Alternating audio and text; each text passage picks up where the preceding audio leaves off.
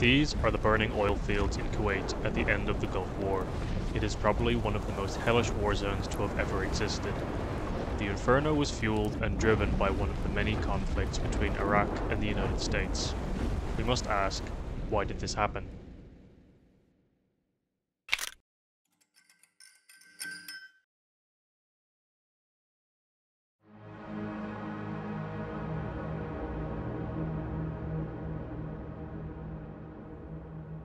Petroleum, often referred to as crude oil, is a sludgy black liquid found in underground deposits. It is formed by the remains of plants and animals decaying over millions of years under great pressure and temperatures. Sometimes these deposits leak and allow some oil to the surface, resulting in our knowledge of the substance for thousands of years. Crude oil before its modern usage ranged in use from medical supplies to a sealant for boats and construction. Oil refining involves heating crude oil to separate it into different components through distillation. Each component is separated by their boiling points. First, pumped into a furnace towards a distillation tower. At around 20 degrees Celsius, butane and propane separate off. At 150, petrol, also known as gasoline. At 200, kerosene. At 300, diesel. At 370, heavy fuel oils, and at 400, bitumen, also known as asphalt. In 1860, the Belgian engineer Etienne Lenoir developed the first internal combustion engine, later being improved upon by German engineer Nikolaus Otto in 1876. 10 years later, the first car was developed by the Austrian Karl Benz, but the modern stage of the car's life begins in 1890 with Benz's further developments.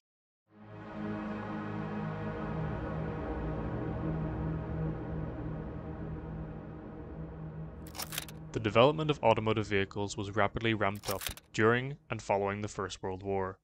This was due to changing military strategies such as the implementation of tanks, armoured trucks, planes, and the falling usefulness of horses.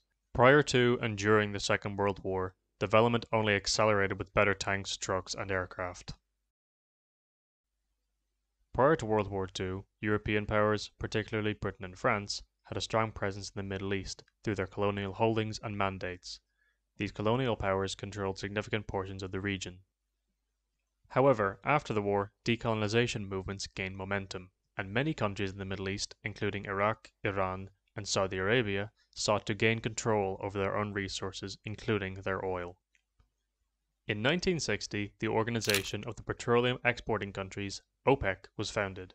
It initially consisted of Iran, Iraq, Kuwait, Saudi Arabia, and Venezuela, but would continue to gain new members as years went on. Its primary goal was to assert greater control over oil prices and production levels. During the 1973 Arab-Israeli War, OPEC imposed an embargo on oil against the allies of Israel, including the United States. This demonstrated the growing influence of oil-producing nations in the Middle East and their ability to impact global oil markets. After this major embargo, a lot of countries began looking for new sources of oil, including with the development of offshore oil rigs. In the 1980s, Iran and Iraq go through a war over territorial disputes. The balance of oil productions shifts into the hands of non-OPEC countries, who are now producing the majority. This allows the market to set the rate for oil rather than OPEC. Although for most colonial and industrial countries, most of their oil came from elsewhere, the stability of the Middle East was paramount. By the late 1980s, many Western nations had positioned warships in the Persian Gulf.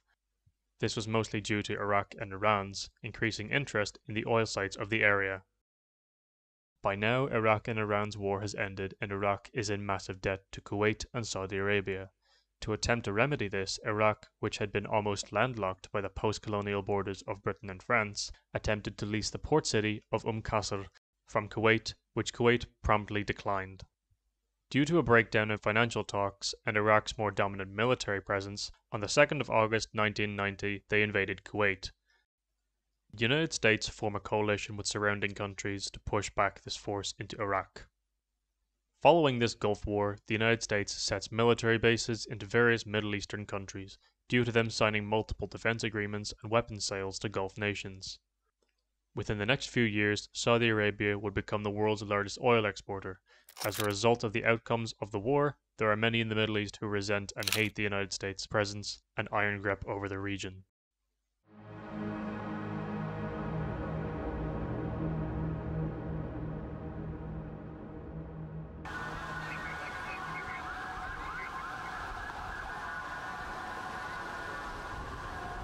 September 11th, 2001, New York City. Two planes strike the World Trade Center buildings. The North Tower is struck by American Airlines Flight 11, killing hundreds immediately. Flight 77 strikes the South Tower approximately 15 minutes later. Both towers would eventually collapse within a couple of hours of the first collision. During the cataclysm in New York, another plane crashes into the headquarters of the United States Department of Defense, the Pentagon. This kills 184 civilians and military personnel. After the events that day, it will become apparent that it was an intentional attack on US soil. Al-Qaeda took credit for the deaths and destruction, giving reasonings such as US support of Israel and oppressive Arab regimes. Following this massive loss of civilian life, the United States under President George Bush launched multiple wars in the War on Terror campaign. This included the invasion of multiple countries and hunting of Islamic terror group members. These wars have spanned the last 20 years and have somewhat been considered to have ended with the retracting of US troops from Afghanistan. The results were massively disbanded and weakened terror organizations and countries. This helped with the certainty of the oil market, as these countries had to keep selling oil to stay afloat. There has been extreme criticism of these wars and US leadership after information came to light, such as the reasoning for the Iraq invasion. It was asserted by the British and American leadership that Iraq was building and stockpiling nuclear weapons. They were not.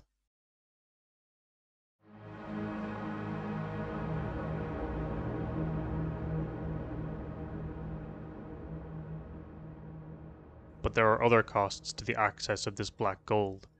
Shifting back over to the Western Hemisphere in the Gulf of Mexico, 2010, the oil rig Deepwater Horizon, leased by British Petroleum, suffers an explosion caused by a technical fault, which drastically damages the rig.